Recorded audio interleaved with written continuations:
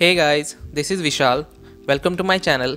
So today I'm going to talk about use of file connector component to read and write files in MuleSoft. First of all, we'll go ahead with reading a CSV file and transform its data into different format.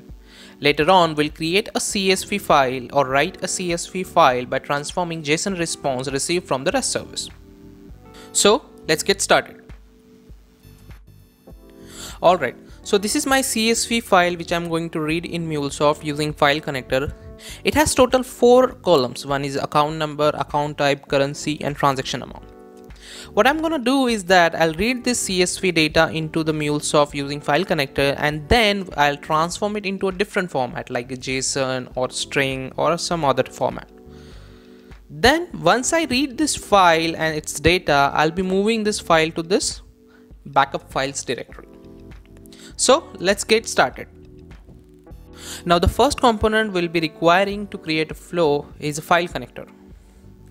So I search for the file connector, I click on it and drag it into my palette.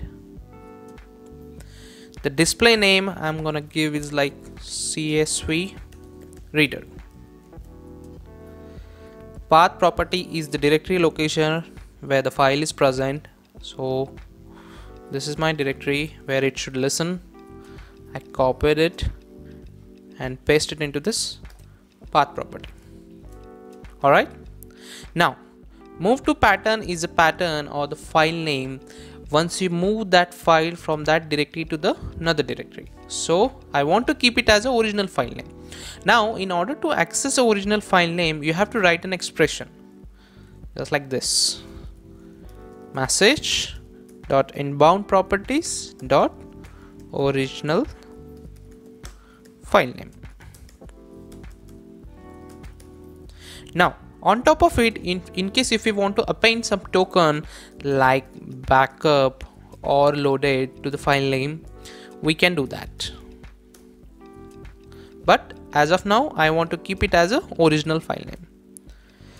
Move to directory is a backup files directory where I'll be moving it. So this is my directory. So I just copy from here and paste it into this.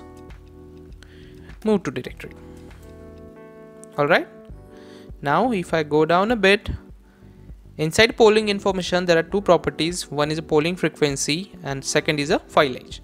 Polling frequency is the time where after this much amount of time it will hit to that particular directory, and these values are given in milliseconds. So I want to keep it as a 1000 milliseconds. Now the file age is the minimum amount of time a particular file should spend in that directory before it is getting picked up by file component. This is important when the files you're reading is large, like in MBs or GBs, where Mule has to wait for this much amount of time where you will be mentioning over here before that file completes, so that you will avoid the partial reading of that file. So as of now, I'll keep both value as is. Now the file name filter. This describes what type of file you're going to read from the directory. Now I want to read only CSV files, so I'll be creating an expression or regex pattern for it. I'll click on this plus symbol. Here I'll mention the pattern like anything CSV. I uncheck this case sensitive checkbox. I click on finish. That's it. The configuration for a file connector is done. Now I want to read the CSV file and transform it into the string format. Now there is a specific transformer given over here that's called file to string. So I click on it and append it to this file connector. Nothing has to give into this file connector or transformer as of now. I'll keep as is. Now I'll add a logger eventually just to print the file data to see how do we get it. Inside message, I just give payload. That's it. A flow is created.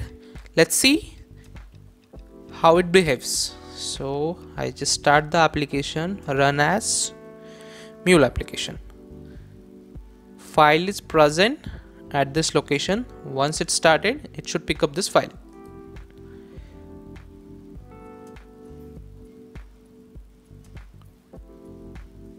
Alright, application is deployed. Now it will pick up the file, transform it into a string format and print it.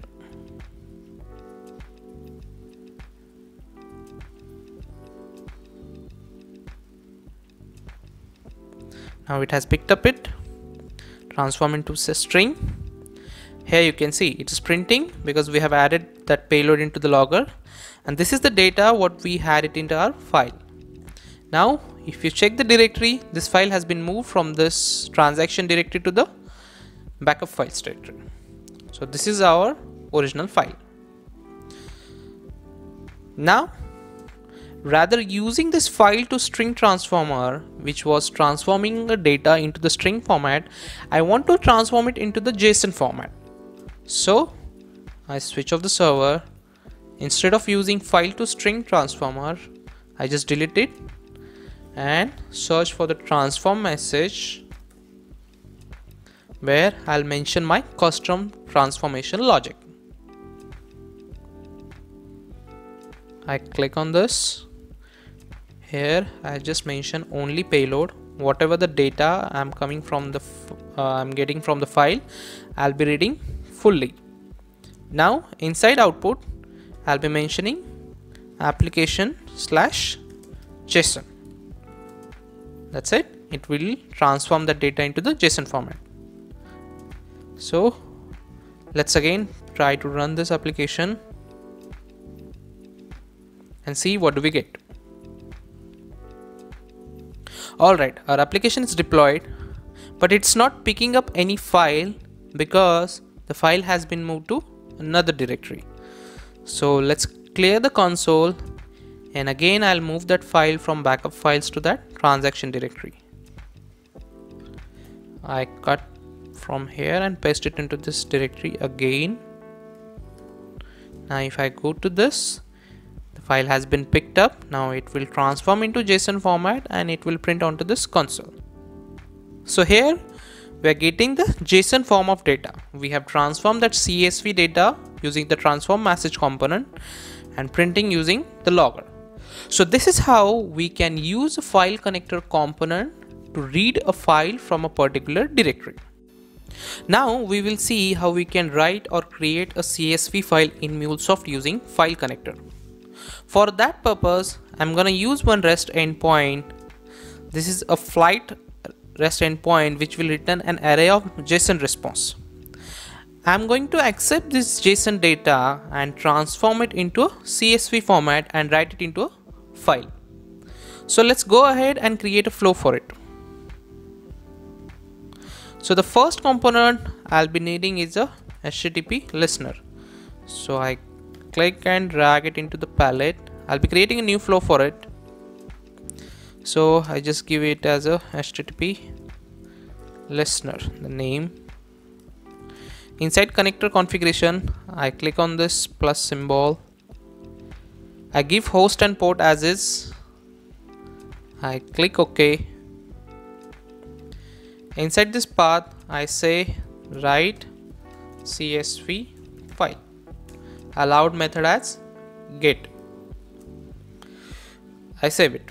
Now the second component will be HTTP request connector. So again I click HTTP component, drag it into my process section. Display name I change to flight details. I save it. Inside connector configuration, I click on this plus symbol. Now here the port, host and base path, I'll be taking it from this URL. So this is my host. I copy it, add it over here. Port number is by default 80. Inside here, path is this one. So I just give simple, or I keep base path as empty. I click on OK. Here I'll mention the path. Method allowed is get. That's it.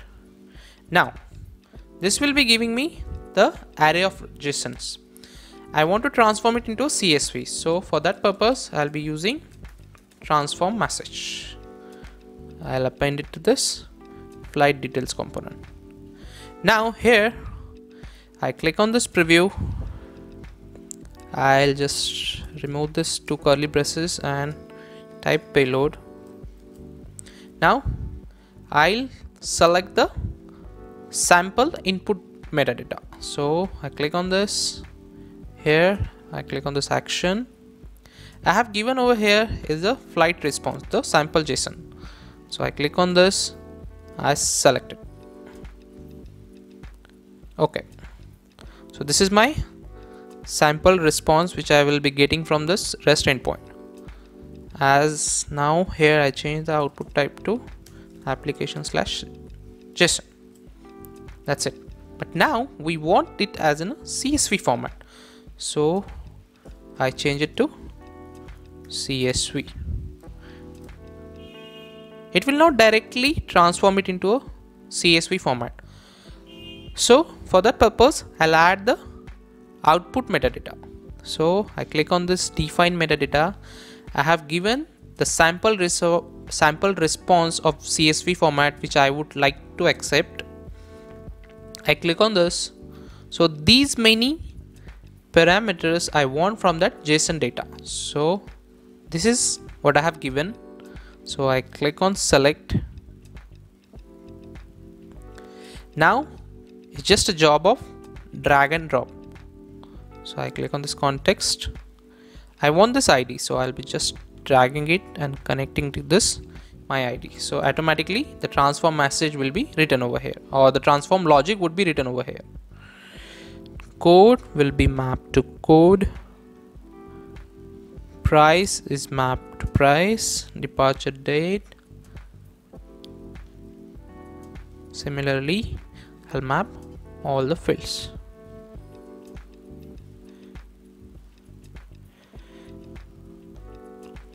Okay, now I just make it bigger.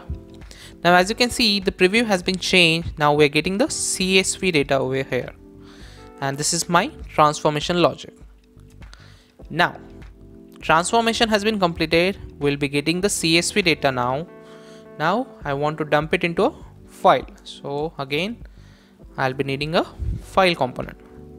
So this time it will be acting as a output file or output endpoint. Inside path, I need to mention the directory location. So I have created one directory for it, flight CSV response. So this is my path. I mention it over here, and path property. File name will be, let's say, flights.csv. That's it. We would not be needing anything else. So this is my flow created. Let's go ahead and test it. Run as Mule application.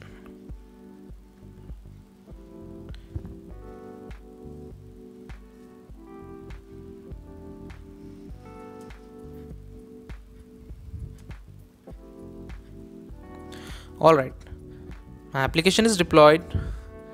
Now I will hit the endpoint. So from Postman, this is my request. I click on send.